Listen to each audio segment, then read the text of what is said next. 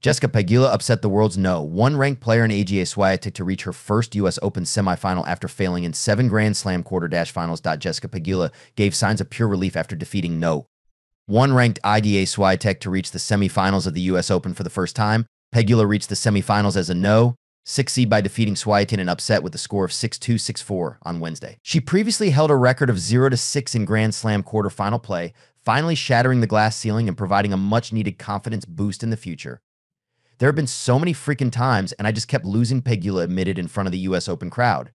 I know everyone keeps asking me about it, but I was like, I don't know what else to do. I just need to get there again and win the match, she continued. So thank God I was able to do it. And finally, I can say semifinalist Swiatek went into the match with momentum, having not faced a single break point in her last 3 games.